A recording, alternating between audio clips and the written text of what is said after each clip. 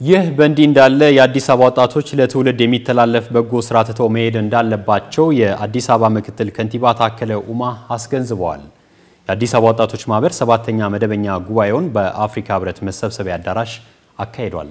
መዲና አውሰይድ የአዲስ አበባ ወጣቶች ማህበር 7ኛ መደበኛ ጉባኤውን አካሂዷል። ምክትል ከንቲባውን ጨምሮ በርካታ የመንግስት ባለስልጣናት፣ የሃይማኖት አባቶችና የከተማዋ ወጣቶች በእለቱ ተገኝተዋል። ምክትል ከንቲባ ታከለ ኡማ ወጣቶች ከልዩነት ይልቅ አንድነትን ከታላላቅ አባቶችና መሪዎች ሊማሩ እንደሚገባ ጠቁሟል። ብልህ የሆኑ አባቶቻችን ስንከፋፈል እንደምንወድቅ ስንተባበር ደግሞ እንደምንቆም እንደምንሻገር የተናገሩት የአፍሪካ መሪዎች ለኛም ዛሬ ይሰራል።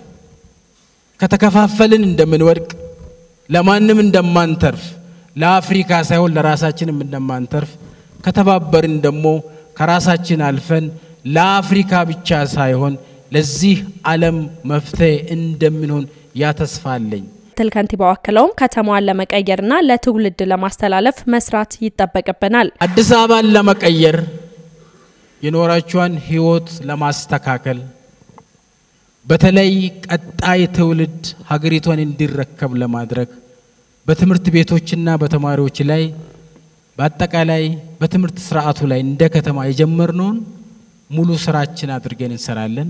እሱ ነው ተስፋችን። እኛ ትውልድ እንገነባለን። ትውልድ ሀገርና ከተማ እየገነባ ይሄዳል። የአዲስ አበባ ወጣቶች ማህበር ፕሬዝዳንት ሰለሞን ገብሩ በበኩሉ ማህበሩ በዋነኝነት የበጎ ፍቃደኝነት ስራ ላይ ያተኮረ ነው ብሏል። በዚህም መሰረት በክረምት የበጎ ፍቃድ መርሃ ግብር አብዛኛው ወጣት ተሳታፊ ይሆናል ተብሎ ይጠበቃል።